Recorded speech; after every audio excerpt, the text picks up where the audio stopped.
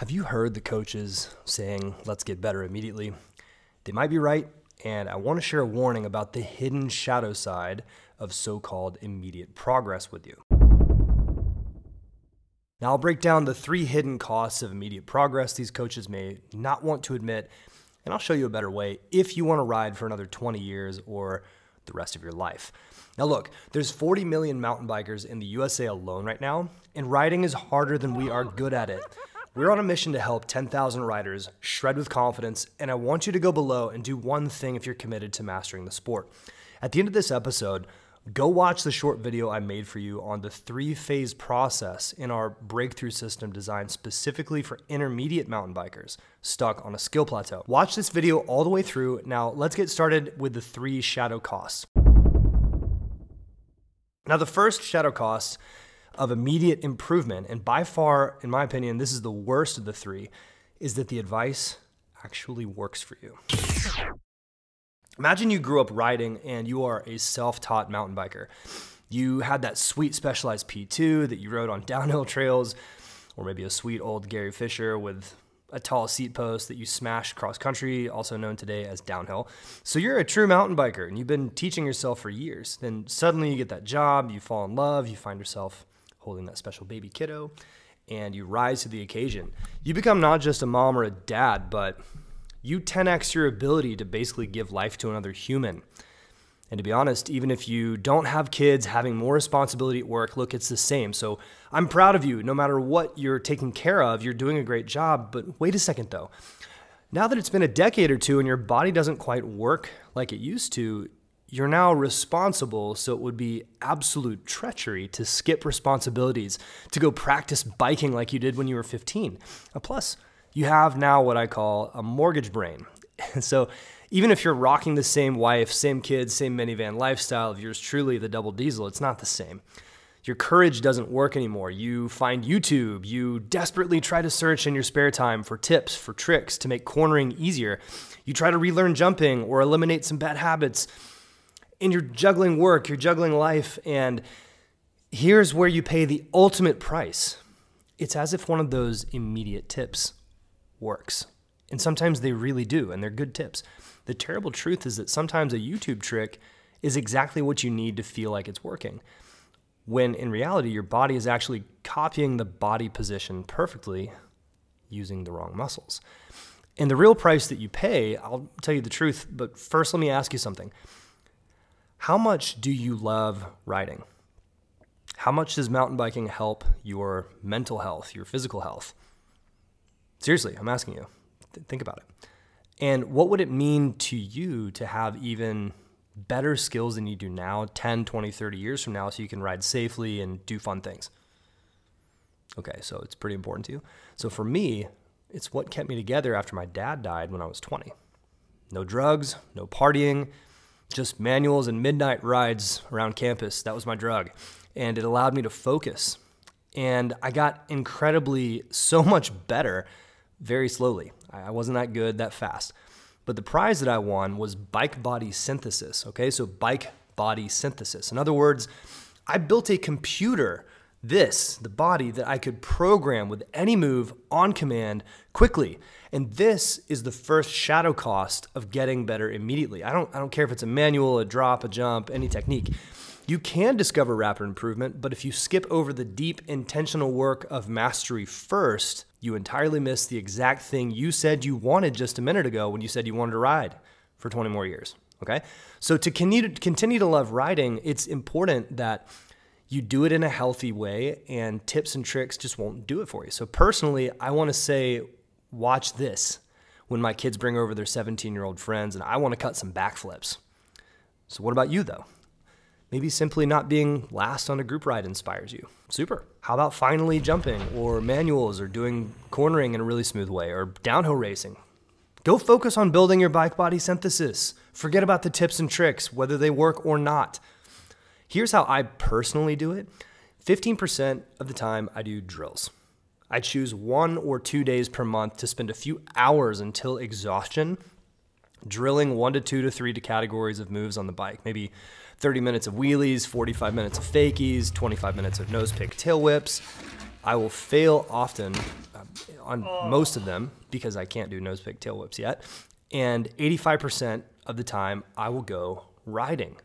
And when I'm riding, I incorporate those wheelies, those fakies into my trail rides when appropriate. So nose pick tail whips, maybe not so much. Again, I can't land them yet. So yes, you need to drill some if you want to maximize results, which brings us to shadow cost number 2 of tips and tricks in getting better immediately. Now, the sinister shadow cost of getting better instantly happens when you use instant result tips and tricks and you pick up a secondary bad habit or build up on top of an existing bad habits. So to be very clear, the tip never got rid of your bad habit. Is that possible? I mean, have you considered maybe you're able to do the tip, but not the fundamental? Now, my experience coaching hundreds of riders and speaking to tons of others is they secretly know that as an intermediate rider, you usually have some bad habits. And most riders do the very thing that hurts them in the long run, using the Band-Aid technique when we sometimes have a root issue that we need to look at. And most riders, they feel they have to try this quick fix because you have limited time, because there's no other way. Actually, this is where I want to draw the line between coaching and tips. Let's draw this line and draw it firmly. Most regular riders struggle for years, stuck on skill plateaus. They're loaded up with extra belly fat, they suffer from arm pump, they spend extra hours a day scrolling, doom scrolling on social media, and they compensate by buying flashy bikes and tinkering with their settings endlessly, and they talk about it forever, and they actually aren't that good at mountain biking. And when they try that new tip, it's like they hit an ocean of cocaine. In other words, they value new and exciting, but not better. They value new and exciting, but not better skills. And you can just keep getting tips almost endlessly, so they end up getting high and addicted to new stuff, new bike parts, new tips and tricks to try. And their skill set is an absolute mess. And they have zero awareness. The problem is your body is a finely tuned machine, and it takes what you give it, and it uses what you give it. And ultimately, if you keep feeding it tips and not coaching, you will miss one thing that radical riders absolutely get. And radical riders are confident. They may have a nice bike or a muted nice bike like this one. Either way, they automatically do awesome stuff on the bike, and they're the rider to look up to. Simple reason being is that instead of adding Band-Aid tips to their broken skill set, they get a diagnostic. And that's what I love about mountain bikers. We tend to be smart creatures. And the ones that love this channel and our approach here simply ask better questions than what tip do I need? Instead, they get coaching. And a coach gives them insight into what bad habit is lurking inside of their skill set right now. And they don't get offended. They get stoked. They're like excited because you see, real intelligence is curiosity. It's not knowing something. Intelligence is about curiosity, not knowing something. And radical riders in Mountain Bike Academy seek more answers because they're curious. See, when I'm coaching most riders, many of them admit they have no idea what they're doing with jumping, cornering, drops. They just started riding 10 or 20 years ago, and they've been sending it for decades. And when you get coaching instead of instant tips, you can suss out any bad habits and prevent them for longer, which also means you get to avoid shadow cost number 3. Shadow cost number 3 of getting better instantly is fake success.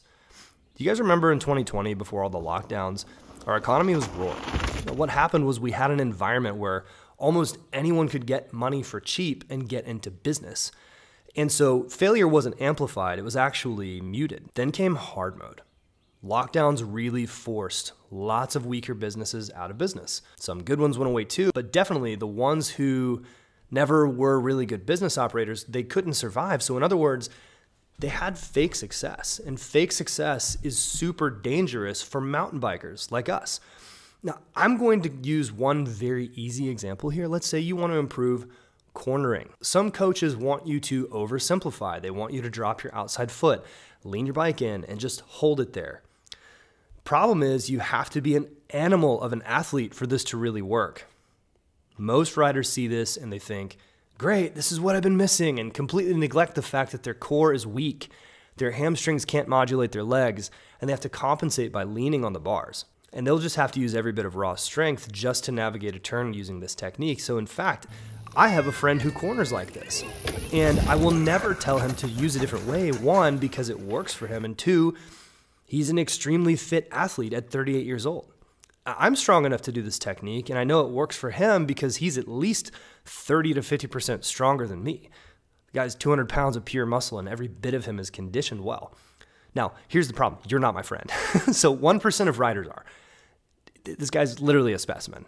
So 99% of us spend 3 to 6 hours working at a desk and have the genetics of Bill Gates at 19 years old. So let's, laugh together about it. I'm not picking on you or making fun of you. Seriously, my mom is a featherweight and my dad was 230 pounds and looked like a Gold's Gym guy. And I got my mom's jeans and her traps. I really like my traps. I'm not mad about it. So anyways, you do a technique that may not be right for you. And if you're thinking it works, you might be getting fake success. You're not really optimizing for your body. And you spend thousands of dollars getting multiple bikes for different jobs on the trail, but you spend zero time or effort making your technique match your body. It's just the wrong way. And I've made this mistake myself because I know how fun it is to buy bikes and to tinker with them. And as I've grown older and my skills have shifted, and my goals too, they've all shifted. I still deeply care about the riding like we all do here, but I'd rather be a radical rider who always has a plan, a process, and the freedom to practice in a way that makes it fun. Now, if that's you, subscribe to the channel. Let's go make it happen. Thanks for watching today, and I'll see you on the next lesson. Peace.